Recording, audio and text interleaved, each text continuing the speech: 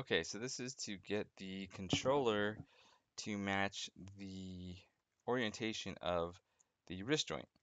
In certain cases, if this was at an angle, which is it's kind of like a half a T pose, and you guys will see that in studio work, then you can take the controller and try to match it up to the wrist joint.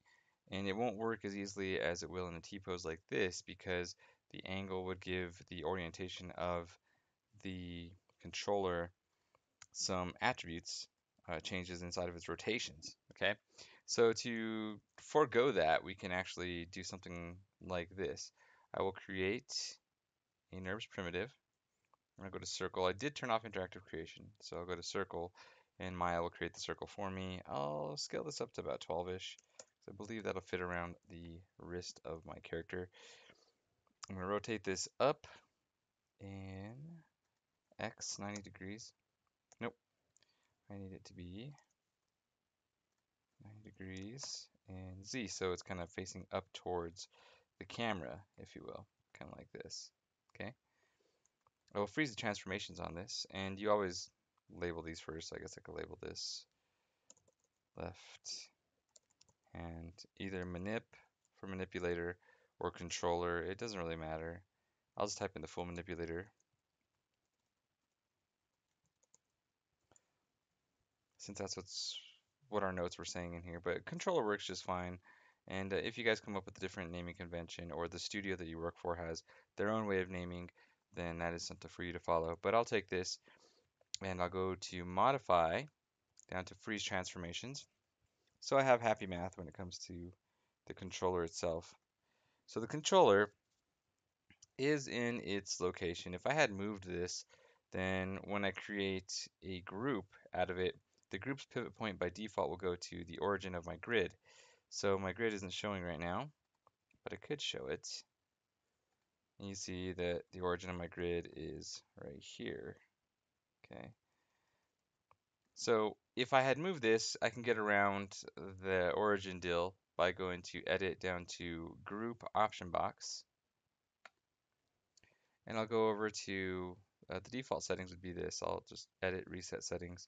And the group pivot point will go to the origin. I just tell it to center it in the object or inside of the objects that I have selected. And it'll go to the center of that object. Okay. So I'll group this object essentially to itself. So I group the manipulator to itself, type the up arrow. There's group one. I'll double click it and I'll call it left hand manip group. Oh, I did spell it out all the way, right? So I'll stick with that. Manipulator group. And I'll do capital GRP for group. Okay. And it's totally okay if you want to spell out group. It's really going to be up to you. So the group node is the one that I'm going to constrain to the hand over here. Okay. So what I'll do is I'll come over here and I'll click on the wrist, which is the left hand. And I will open up my outliner because I need to select the group node. So there's my left hand manipulator group. That's the group of this manipulator. So I'll hold down Control and click it. And now I have them selected as parent being the joint, child being the group node. And that's what I use to go to my animation menu set and constrain objects. I have to select the parent first, shift select the child. So go down to parent option box and I'm going to make sure that maintain offset by default is turned on. So I will turn it off and then I will add the parent constraint. And what it does is it matches up the orientation of the group node and the translation data and all that stuff from where it was. It matches it to be perfectly with the orientation and translation of the joint. Okay, so it updates it to follow the joint's pivot point and align it with the pivot point orientation wise and translation wise. Now if I clicked on this joint, you're going to see that I do have different data. Like the joint only has translational data, but this group node, I'll select this controller and tap the up arrow to get to the group node.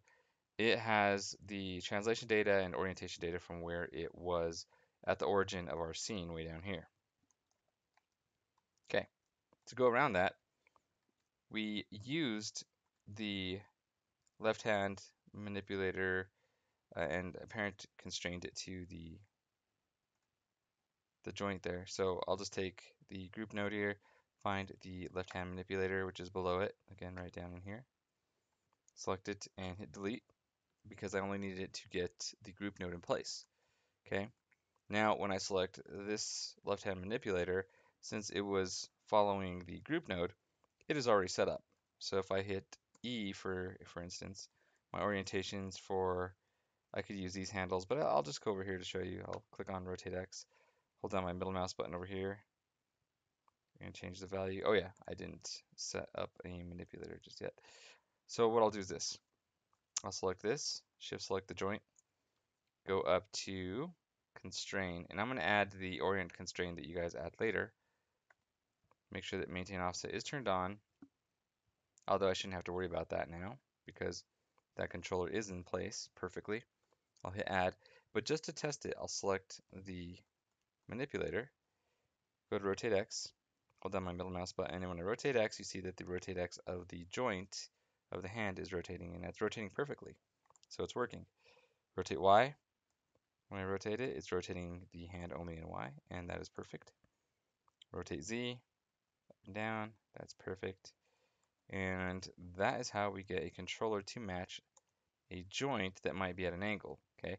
Now again, this one was in a T-pose, but if it was at a 45-degree angle this way, like some production rigs, or production geometry, I should say, then it would have had data on here, like a 45-degree rotation or something like that.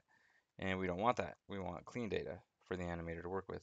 So we have this going on here. The only other thing that I would have to do, since this is a new controller, in this case, is I would have to take the manipulator and the left arm IK and then add a point constraint or parent the IK handle to the controller. But in this case, I'll just take the controller and the left arm IK, go to a point constraint, make sure maintain offset is turned on, and click add.